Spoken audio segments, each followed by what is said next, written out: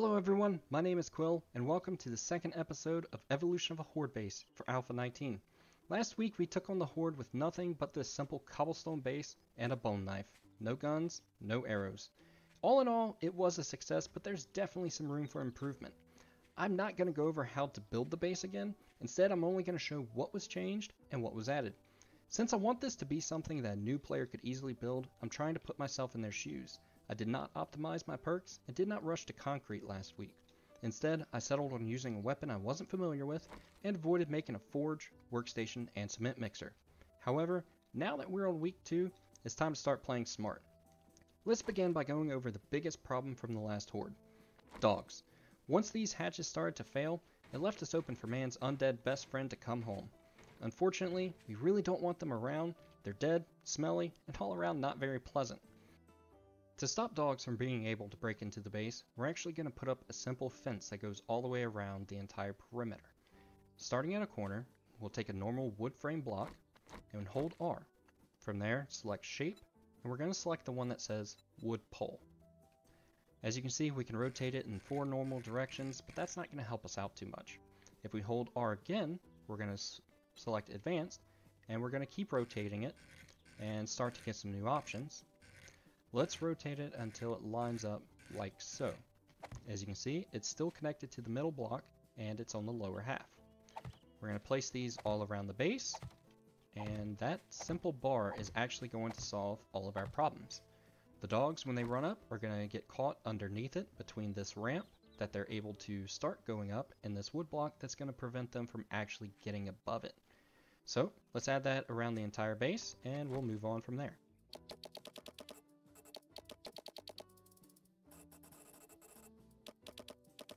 This little bar is going to solve the majority of our problems, but it's also going to create some new ones. We'll address those in a minute, but for now, let's talk about resources. The plan each week is to ramp up the intensity of the base as much as we can, while also keeping it in check so it doesn't become an impossible task for someone to build. To help out with that, I'm still limiting myself to a lesser amount of resources. When I increase the number of forges or cement mixers I've got going, I'll let you know. For this week though, we're only going to use one of each. Since our supply of concrete is limited, we're going to have to pick and choose what can be upgraded now and what can wait till next week. As a personal choice, I'm going to start with the new bar that we added in and the top row. The reason for that is those are going to be taking the most damage. When the zombies start running up here, this is inside of their melee range. The hatches are also going to take damage, but we'll address those in a bit. If a zombie can get stuck up here, they're going to start hitting this top block. So that's why I want to upgrade those first.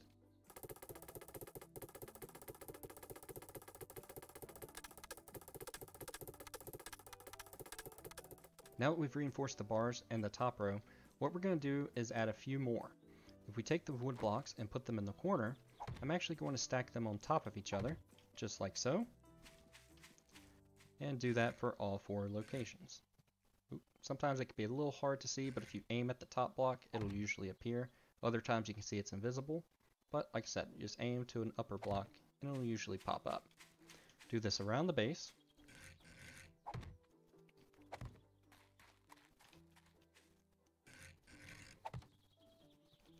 And so with that done, we're going to hold R again and select advanced one more time. Rotate it around till we get the blocks in the right direction again. And we want it like so, where it's up at the top corner. The reason for this is that it helps prevent zombies from getting stuck up here fully. They can still do it, but you can't get a huge mass. As you can see, my character is very close to falling off.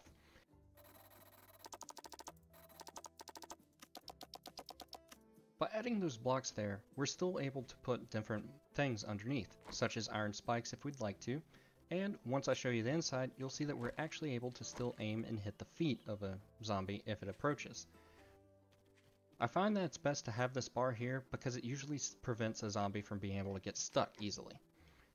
It's a personal preference, so if you don't really like it, don't do it, but I find that it makes the base look better and also adds a little bit of extra reinforcement because it's just yet another thing that has to be broken down before a zombie is able to get inside. Whenever we have a chance, I'm going to reinforce those as high as possible just because they're going to be taking a lot of damage, and we'll go on from, and once that's done, we'll start working on upgrading the bottom row and the corners. I'm not going to worry too much about this very bottom spot because if we have enough concrete left over, I'm going to start fortifying the dirt around it. The reason for that is whenever we go to put spikes, we don't want to put them on grass. If you put spikes on grass, that's fine, just leave them at wood, but if you want to upgrade them to iron, if you have them on grass, you need to knock out the grass block below them, the spike's going to fall, and you're just going to lose out on resources. So it's going to be it's going to be your own personal choice on that. Make your own call. One of the things I realized that I didn't explain is why I'm using wood blocks here instead of using rebar and just going straight to concrete. It's actually very simple. So if you take a wood block and you hold R and if you take a wood block and go to shapes, you can see we have a lot of options. However, if we take a rebar block and do the same thing, we only have a couple. They can't be turned into this small block, so that's why we went with that. The next thing we need to address are the hatches. So the wood hatches aren't going to last long, especially as the hordes get tougher. So what I've actually done is I've crafted 28 iron hatches and gathered some material to upgrade them all the way to rank 3.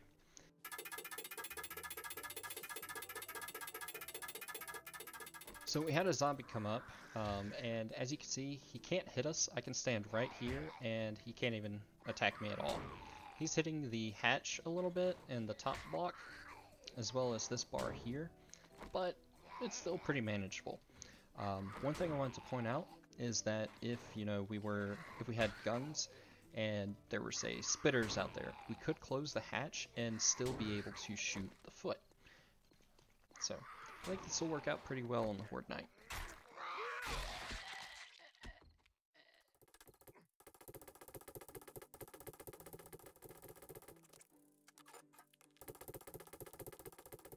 Alright, so as you can see, we finished upgrading the base to concrete tier 1 and the hatches all the way up to rank 3.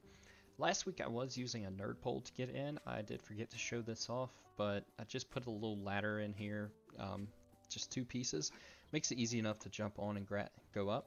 So far I haven't had any zombies try to get up, so I think I'm going to leave that there this Horde Night and just see how it goes. If it's a failure or I get zombies trying to bust down the hatches above, obviously we'll come out and knock it off, but for now we'll leave it. Let's go over weapons for tonight. So last week I mainly handled the Horde with a knife. That's going to be the same intention this week. I do have weapons. I do have some weapons. I was able to find a pretty decent pistol and mod it out with a flashlight and reflex mod, and a reflex sight mod. And I also found an AK, but I'm not really too worried about using the AK. I don't have any perks spent on it. And in regards to perks for tonight, the main ones we're worried about are deep cuts. I've got that ranked up to level 4, so we get more damage, and it's to give some bleeds with the knives, and gunslingers at rank 1. I think we're going to be fine, so let's add some finishing touches, and we'll see how it goes.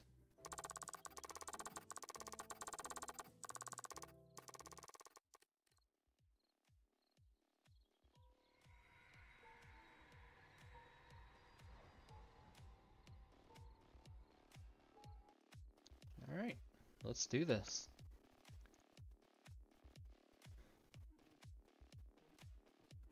Got our first guy there.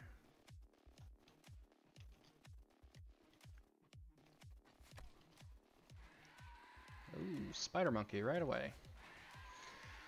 So for these, whenever they get stuck down there, that's when you really want to have a gun because melee is going to be harder to hit. But we're still going to be fine to hit all of these guys, even with a knife.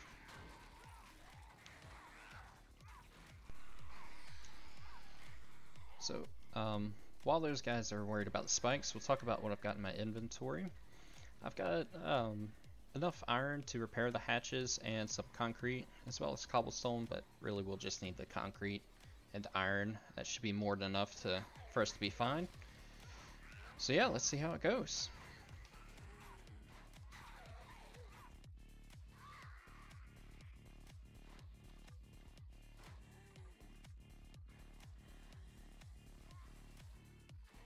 The bar seems to be tricking them out some. They're not even really attacking as much as they are just running around the base, so that's good.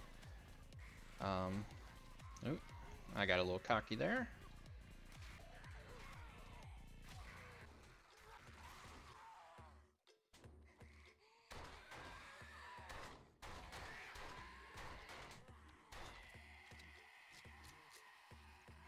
Let's go ahead and heal up. And doesn't sound like any of the ones up there. I'm also gonna go ahead and eat one of these candies.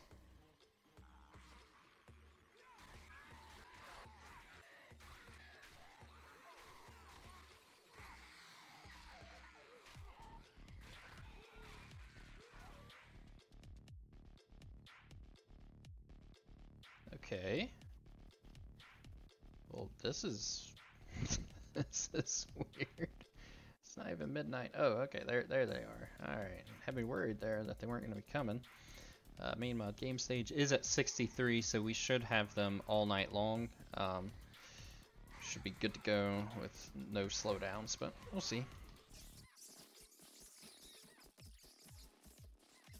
So by this point, last week we had a serious issue with the hatches, but not even the case this time. They're barely damaging them. Oh, so as you can see, we've got a spitter coming up. So if I wanted to, I could just close these hatches to let them get closer, and we can just attack them when needed.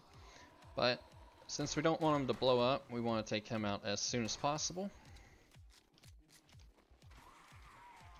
Because them blowing up will do major damage to the base. Oh, we got another one a bit further back.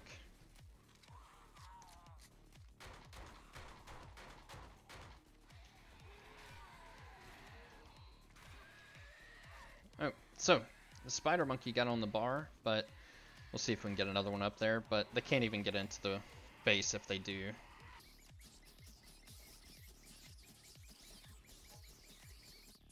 Alright, so let's go ahead and check for repairs, see if we need to do any.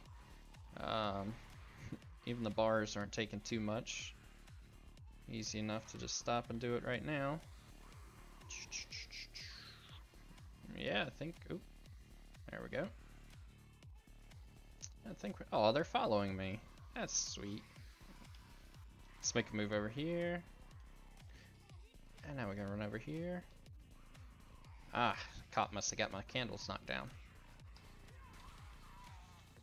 And back over here. Alright.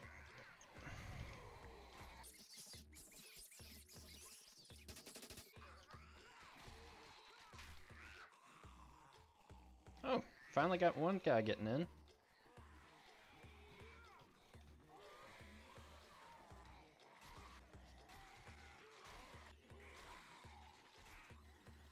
Let's see if we can get some of these loot bags before they despawn. Got it. And, oop, there's one. Alright, yeah, that one makes me get a little too close to him.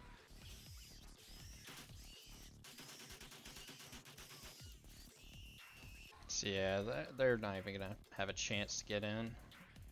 Especially if we have some materials on to repair things with. We're gonna be just fine this entire night.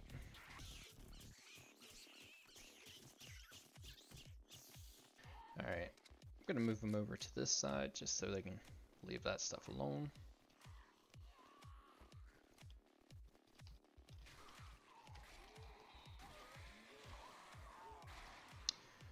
I'm not sure if y'all noticed, but we haven't had any of them try to come up this ladder on top, so that's great.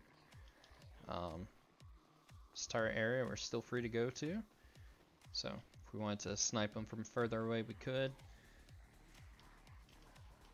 Oh, I hear a dog somewhere. Let's see what happens with those. Alright, so you can see the dogs aren't able to get up to in this middle block like they used to, so that's good. Oh, that's too bright. Let's swap to that one.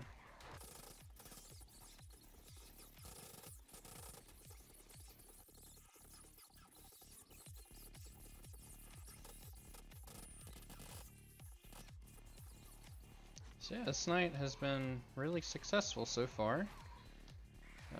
Just make sure there's no spitters. There's not. Got several loot bags we can try to grab. Hopefully they don't despawn before morning. Oh, so you can see that they're getting stuck up there, but they're not even really trying to attack everything.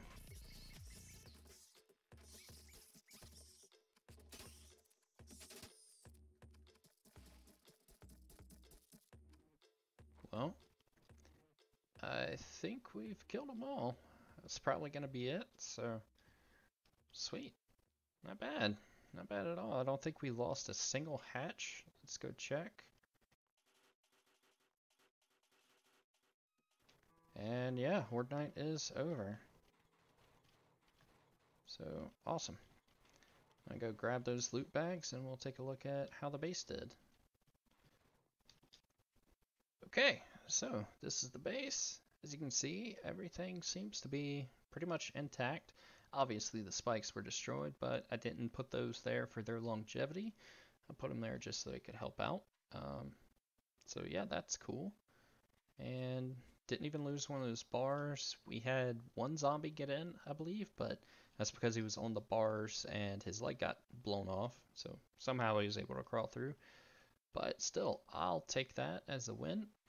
Let's go over what we're going to be doing for next week, just so I can help us prepare.